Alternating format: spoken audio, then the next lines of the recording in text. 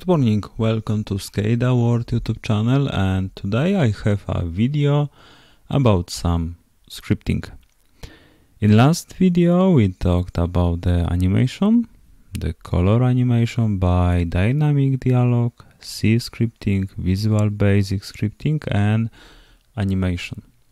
So our tag A just changed the color from the gray to green. You can go back and check this video, and today I want to show you the scripting the OR function. So we have tag A and tag B, and these tags should work with OR functionality.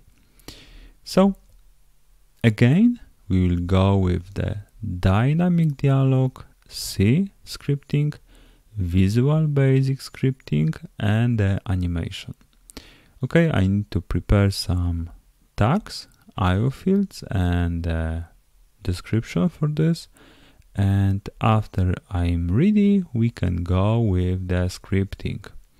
Okay, so I have the tag A and tag B. This is binary tags I prepared on the first video of this schedule, and today I will use this again with tag A and tag B, and today we will scripting the OR functionality.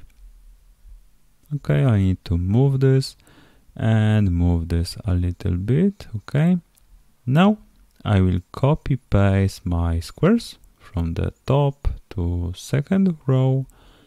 Okay, I have this. Now we will go with the dynamic dialog functionality. The background color we have the tag A only, and now we want to put the OR functionality. How to make this? It's simple. We need to add another symbol and we need to add the tag B functions. Okay, now we can try to runtime. WinCC is running right now, and we can check if this tag A and tag B is working with the OR functionality. Yes, it is. The tag A is flashing all our squares.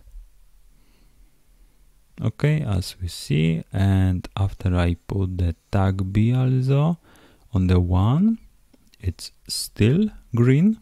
After I put the tag A to 0, I have only 1 square, and after I go with the tag B to 0, I have gray color. Okay, the next one we have the C action scripting. We have defined the tag 1 as a tag A, and now I need to put the tag second, define the tag second as a tag B, and now I will put the tag second into if else functions. Okay, so we have the functionality, the get tag double from the tag 1, and now we need to put exactly, of course almost exactly the same as we did in the tag first. Okay, so C action is done. Now we go to Visual Basic action. Okay, do you want to compile? Yes, I want to have Visual Basic script action. Okay, this font is so small, I need to change this. Okay, the font functions, I will put the 14. Okay, so I have the expression, the tag 1.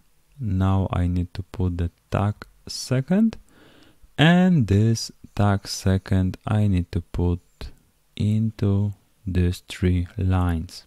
So I'm reading data from tag 1, tag A, and I'm reading tag1.value and the same with the tag B. So I copy paste the 3 lines and I will use this functionality to make the expressions.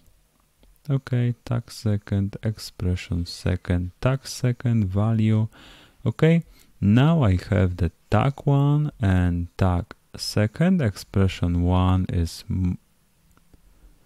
not 0 and tag B is not 0. So I will use the OR functionality.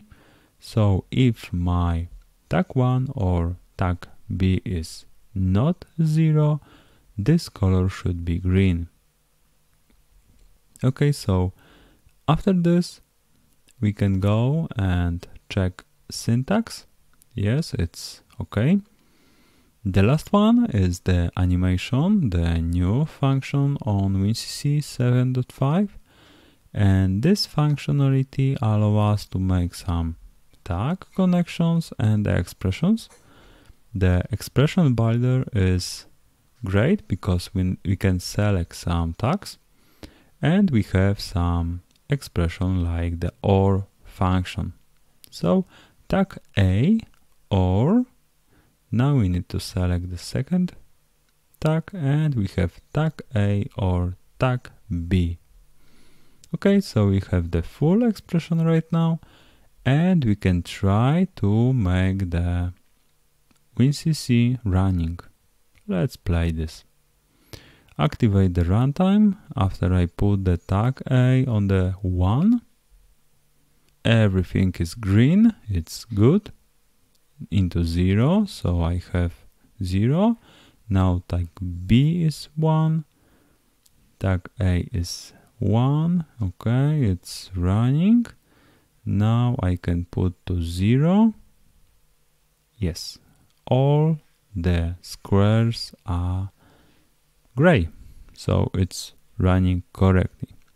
Okay, I hope you like this kind of video. We talked about the scripting, dynamic dialog, C scripting, Visual Basic scripting, and the animation. Of course, it was some of demo. I hope you try yourself on your SCADA system and see you on next video. Bye.